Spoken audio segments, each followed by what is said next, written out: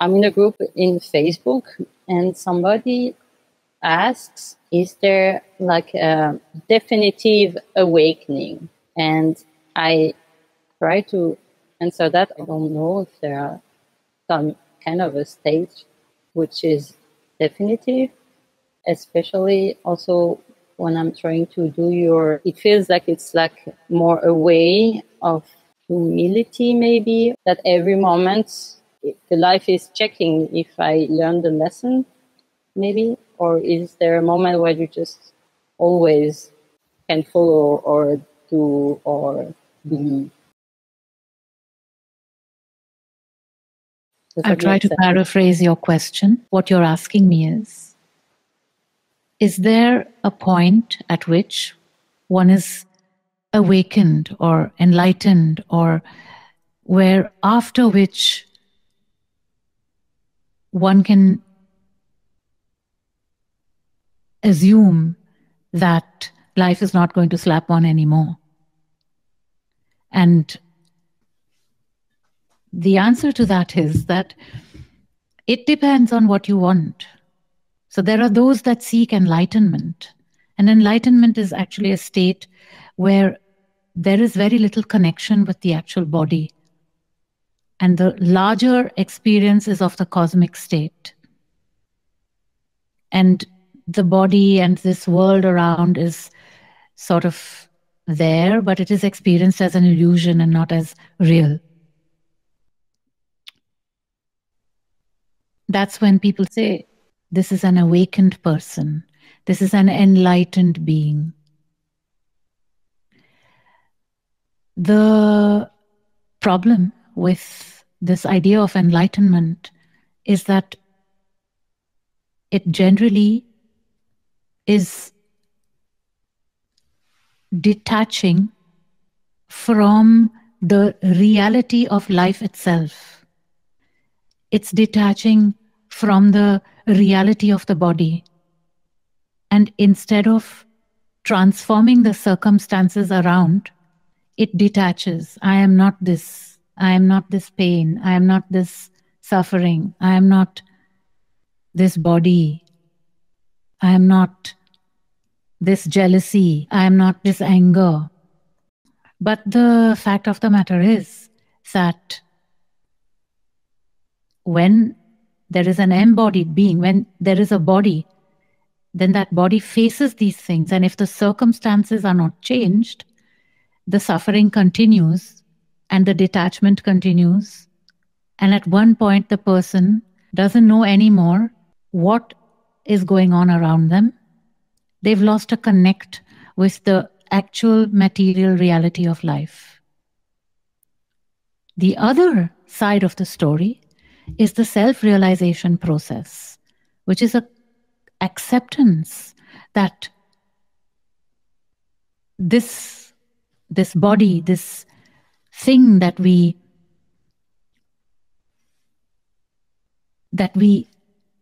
call this, that this is what it's about, and that, which is the soul, is what we bend to in humility. And you brought up that word humility, and it's exactly what it's about. It's about humility, the ultimate surrender to the soul, bending, bending, bending. This is an instrument of that truth. Right from here all the way down to the toes is an instrument. And this instrument is in continuous action, impulsed by the truth of the being. And how do I get that impulse of the truth? In that I bend in surrender. I start to feel the soul, the source, the truth of my being moving me into action. There is no awakening. It's not about awakening. There's no sleeping and no awakening. It is about bending down. There's no detaching. I'm not this, I'm not that. It is, I am an instrument in surrender to my master, which is the soul, which is the source. And that is self-realization.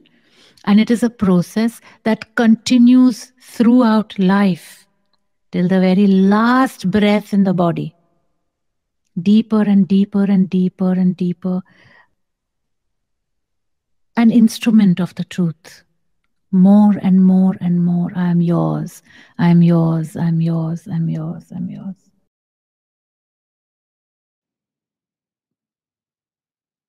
So there is no final thing where you are self-realized and now you can just do anything you want. No, you're always more self-realized, and the ego and its machinations becomes more and more subtle, and you become more and more clever in detecting it and more humble in being an instrument of the truth.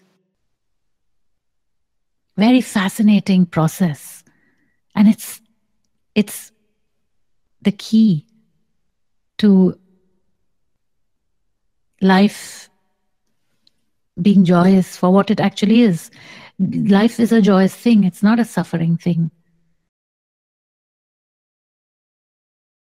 It helps me to clear all the mess in my head. I had a very strong pain in my back. It was very, very strong. And in this moment, I felt like maybe some kind of God came to me to give me this kind of answer that this pain doesn't exist and my body doesn't exist also.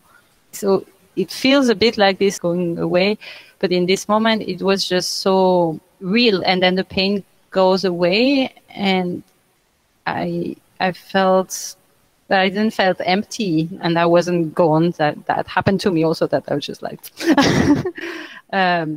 but this was very present, and the pain disappeared also. So maybe you can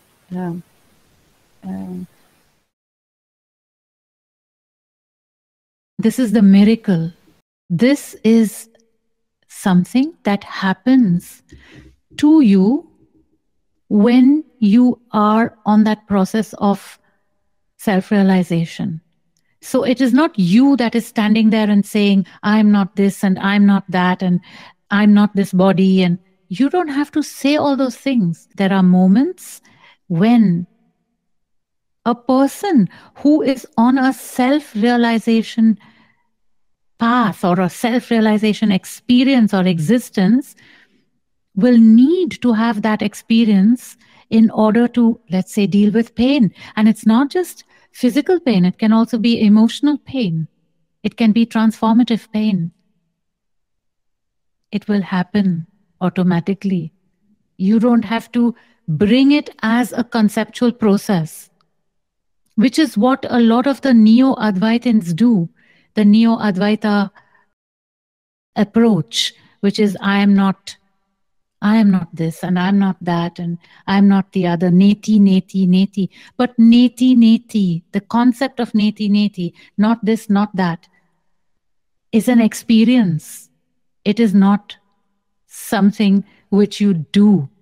It's like celibacy. Celibacy is something that happens to you. When it is required on a spiritual path, you will automatically become celibate. But what has happened out of that? It has been twisted, and now people force themselves to be celibate and create a whole big mess because of that. It's the same thing with neti neti. Neti neti happens at the right moment. That's what you experienced. The pain had to go, and there was a humility, and it just happened.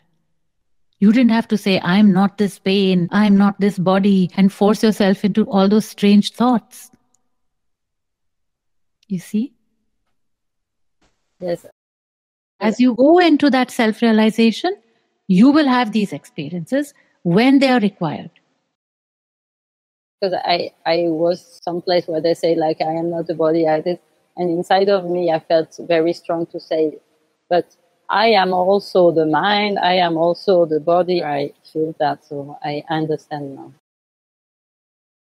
That's a miracle that has come to you after you realize that it makes no sense to say, I am not. How can anyone in their right senses say, I am not the body? One has to just look at someone like this and say, This is conceptual gymnastics.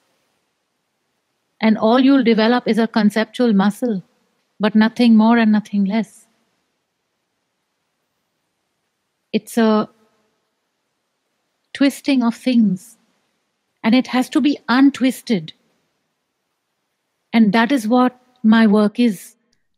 That is what my ajna is, to untwist this for those who come to me.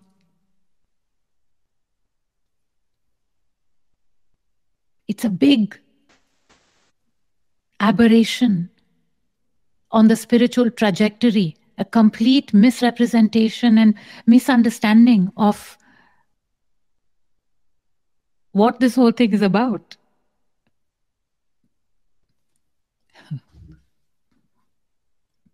Thank you.